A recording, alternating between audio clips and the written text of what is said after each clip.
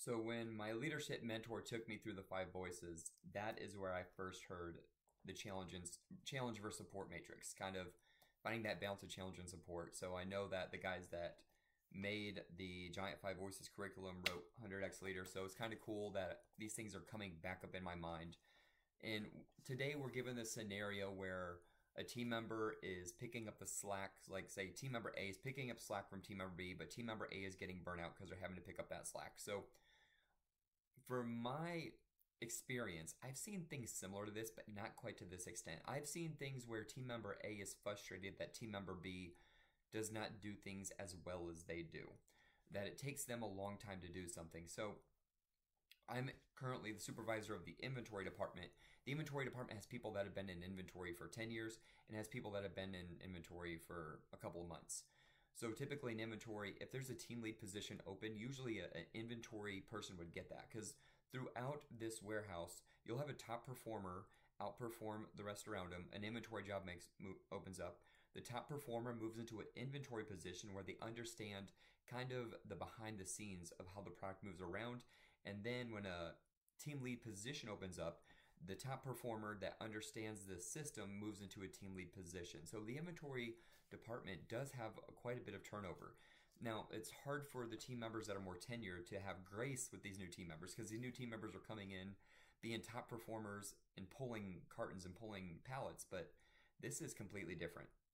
Because in inventory, you have to slow down, analyze a problem, find a missing product, and to do that, you have to go through the history of where that is. So it's a completely different mindset and a different shift. And it's also a bit discouraging for a team member being a top performer as an order puller and then going into inventory where you're not the top person in inventory. So it's a different shift there too.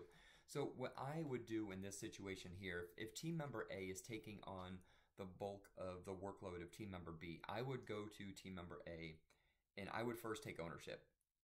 Because right now they're feeling a certain way about team member B. So I want to take that off of them because I need team member A to support team member B.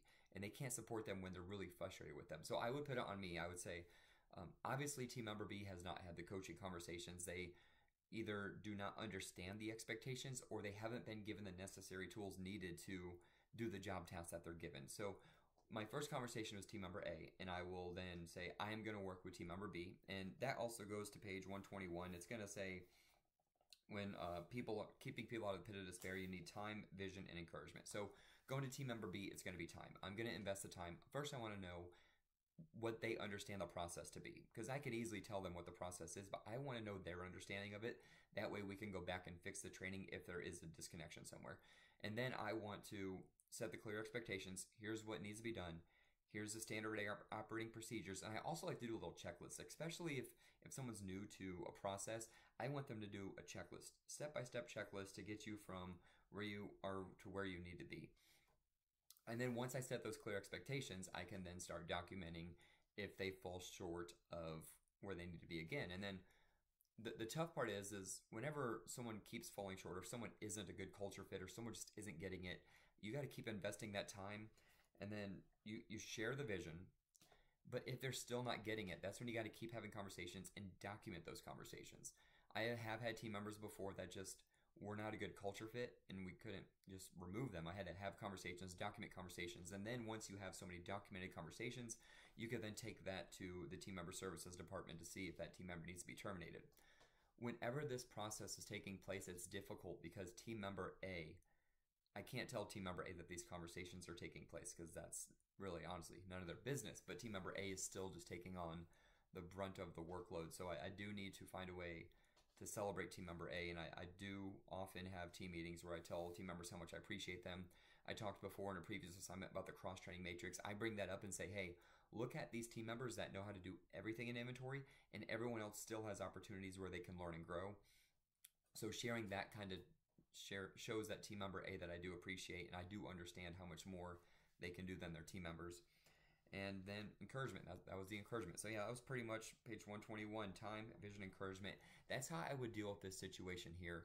But honestly, if team member A is doing most of the work of team member B, there is a huge disconnect with team member B. And I would honestly first take on the blame. It's my fault. And then I would try to do everything I can to pour into them to try to get them to be where they need to be. And then if they still don't get there, that's when we have further conversations with higher management. So curious to hear any thoughts you may have or any advice you may have for me as I continue to deal with this situation in a much smaller scale on a daily basis. Thanks.